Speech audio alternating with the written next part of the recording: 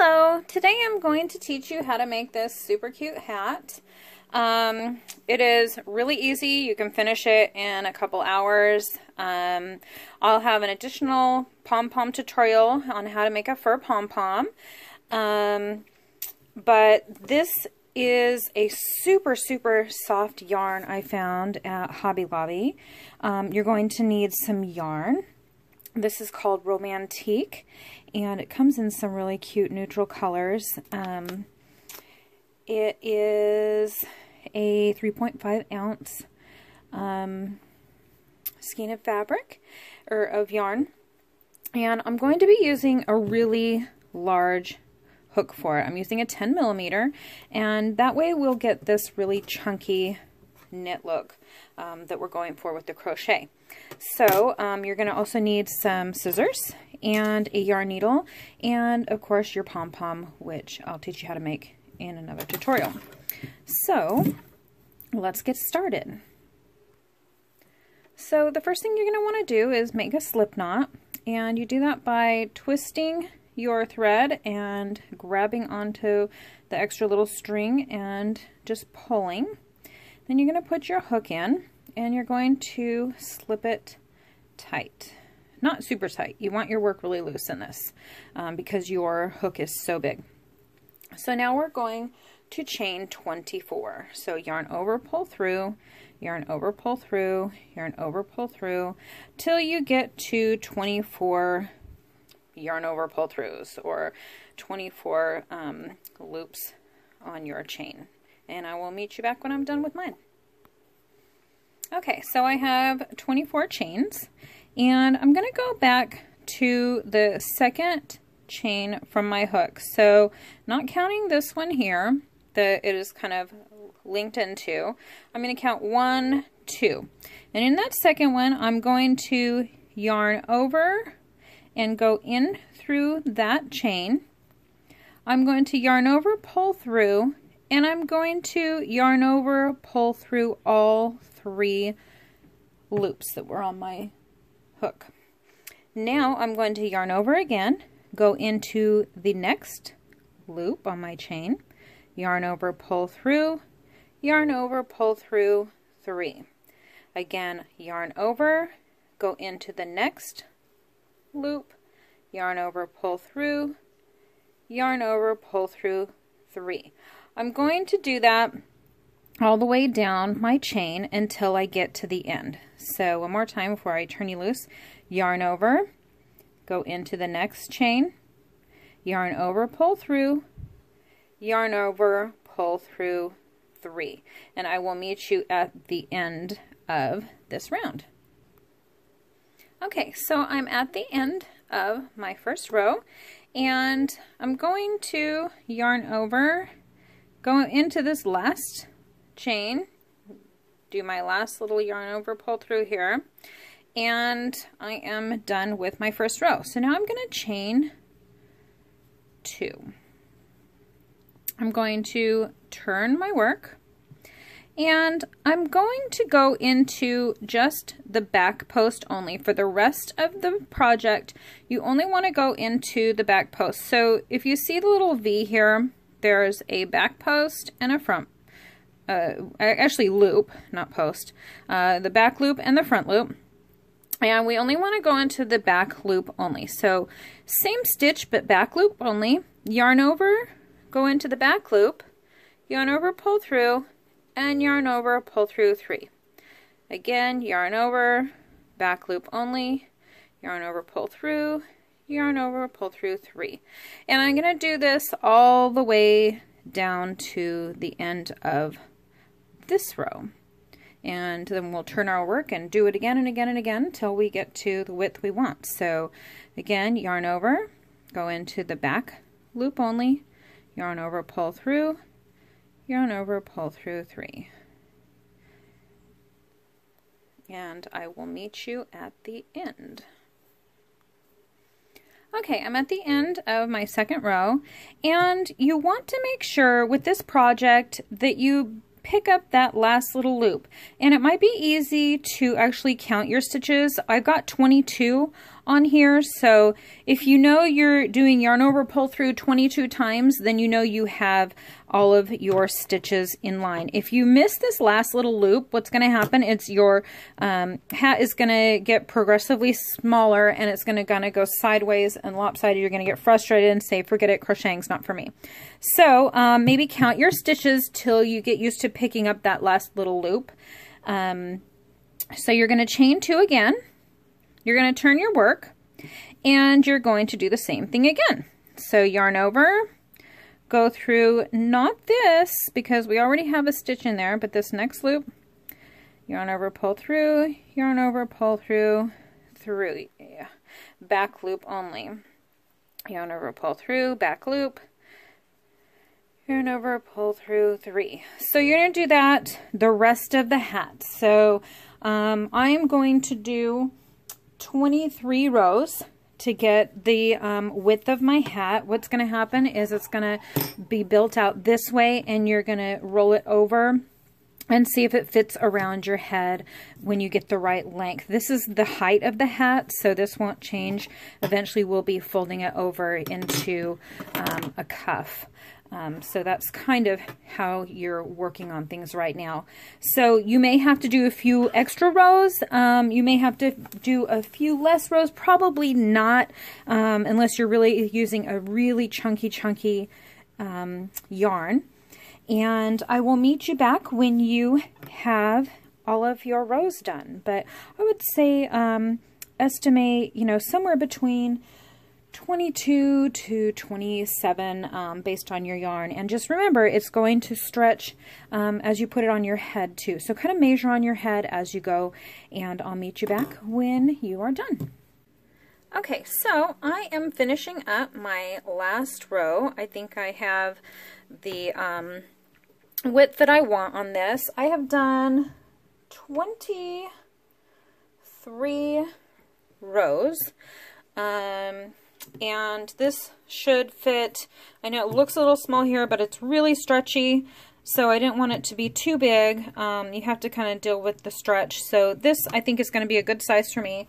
I ended up doing 22 half double crochets in my chain, and then I have done 23 rows. So now you want to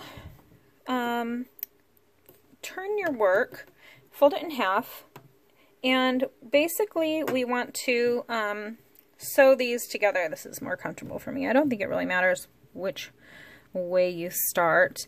And we're just going to do a slip stitch into each stitch. Now this is, these V-shaped stitches are my last row, and then we started with a chain stitch, so there's just a single chain in here. So we're going to go into the first chain, if I can get my hook in there, and yarn over and pull through both. Now I'm going to go into the next V of 2 and the next chain, yarn over and pull through everything. Again, into the next V, into the next chain, yarn over and pull through. So basically slip stitching this together all the way up the hat, and I will meet you at the end one more time, going into that stitch and into our chain, the next chain, and yarn over, pull through everything. Okay, I am at the end and have everything slip stitched together. Now I'm at my last loop, and I'm going to yarn over and pull through. Then I'm going to just yarn over and pull through to finish it off. I'm going to, my yarn is just a remnant of a knot now. I'm going to take some of this yarn, and I'm going to cut it a little bit long because we're going to use the yarn to gather up the top of the hat. So I think that should be enough. Cut your yarn and then pull it all the way through to finish off your work. So it's all knotted up and ready to go. So this is going to be the inside of my hat, or actually the outside of my hat. So it's basically inside out right now. I'm going to take my yarn needle and thread it. And double it up, maybe a little bit longer than the piece, so I have a little remnant. And I'm just going to start weaving in and out of my stitches at the top of the hat, pulling tight, and, you know, every half inch, just weave in and out in no particular order, in no particular stitch, just at the top of the hat there. And pull it tight and go all around the hat.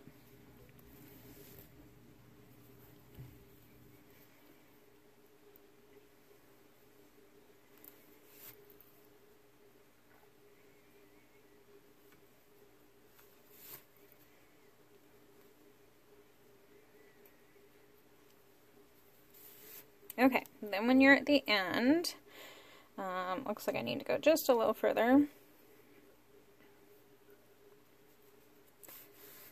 Pull it nice and tight, and then use your yarn to kind of stitch it together back and forth so you have a nice tightly sealed up top to your hat. Kind of in every angle, just go back and forth so that everything is nice and cinched up. Okay, now I'm just going to go through and leave a little loop here so that I can go back through it with my needle and just knot everything off.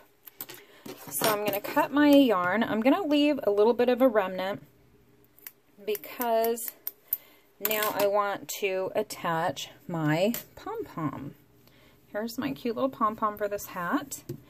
So I'm going to turn it right side out, and I'm going to take my hook and put it up through the top of the hat, just wherever it can fit through, as close to the center as possible. And I'm going to pull one of my pom-pom strings through. See there? Now I'm going to try and get on the other side of my knot somewhere with my hook and pull the other pom-pom string through with my hook. Oops, that didn't work. Didn't catch it.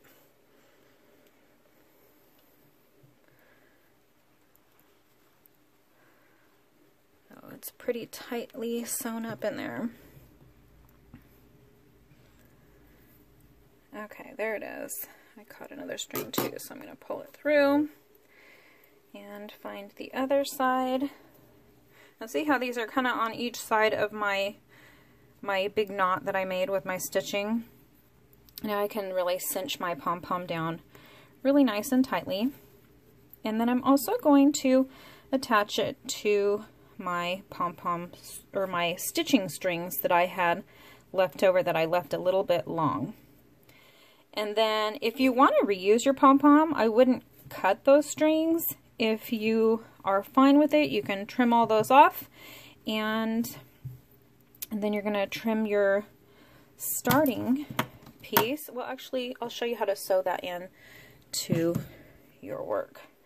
So with our starting piece here, go ahead and thread it onto your yarn needle. And then what you can do is just kind of weave in and out of your stitches up the hat and pull that through like so. It doesn't want to come because I've got it doubled over.